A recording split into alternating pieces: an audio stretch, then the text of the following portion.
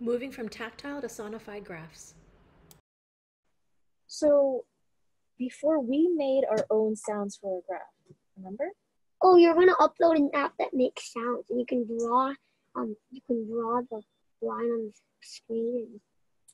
Yeah, so basically I'm entering an equation, so now I can make that diagonal line on our Desmos calculator. Okay, and then when this makes the graph, we can actually make the computer make the sound for us. What do you think of that? Okay. Okay. Sorry, I just forgot the shortcut. Yeah, you forgot the I totally shortcut. forgot. I had to look it up. Okay, here we go. I'll turn our volume back up, and you know what? Miss Ting is also experimenting here, so we'll just see if it works, okay? Look it up.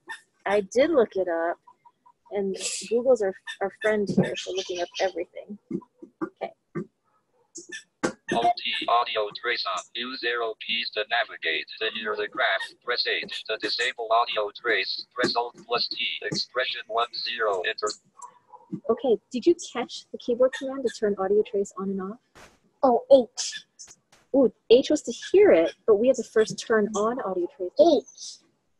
I want you to listen for the command to turn audio trace on and off, okay? Ready? Alt-T, audio trace on. Alt-T.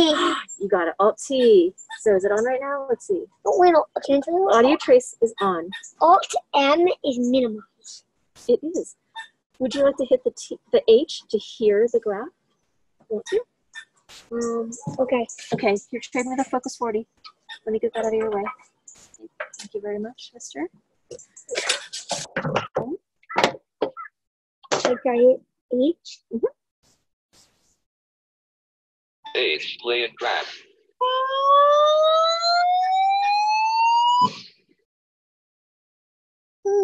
Did you hear how it went up? Wait, I'm gonna do it. Okay, beautiful. H, play and graph.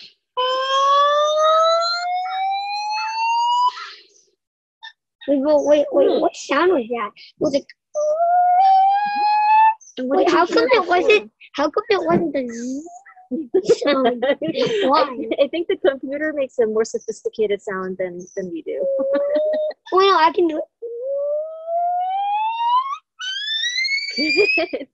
Hit the H one more time, and I want you to hear how the background noise changes, okay?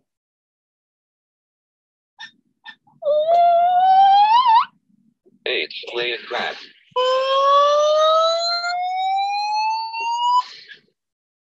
Well, no, in the last half, before the graph stopped, the stopped. Yeah. But why? Good question. Why? So, you know how like on the graphs that we looked at, your graph started at 0, 0.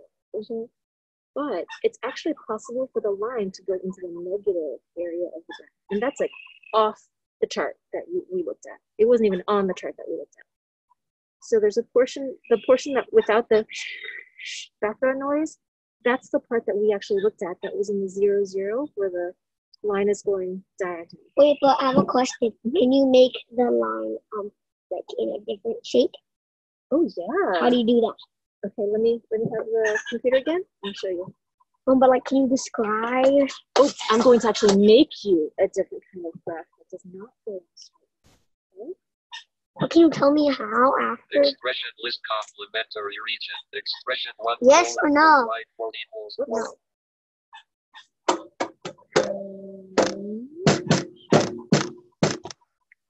after superscript 2, baseline. Okay, you ready? Here you go. Push your H. And move to a new graph.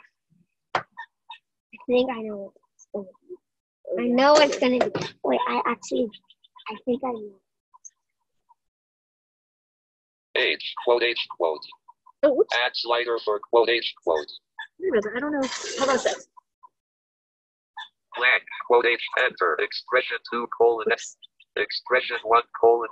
Okay, let's hit Alt-T to make sure audio trace is on, okay?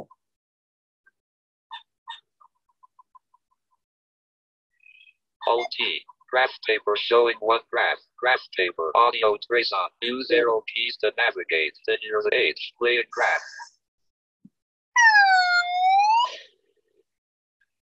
That's it? Mm-hmm. You want to hear it again? Yeah, you got it. Well, you started actually not as me. That's right. Let's listen again. Page, lay graph. How do you imagine this graph looks by the way it sounds? A big, giant, fat deal. Yes, that's right. That's exactly how it How do sounds. you make the graph? Isn't that cool? You could tell the shape of the graph just by how it sounded. I know, but how do you make the graph? Oh, this is an equation, y equals x squared, and it makes the parabola, which is basically a U type of shape. But you'll learn about that What's like a way later. hyperbola?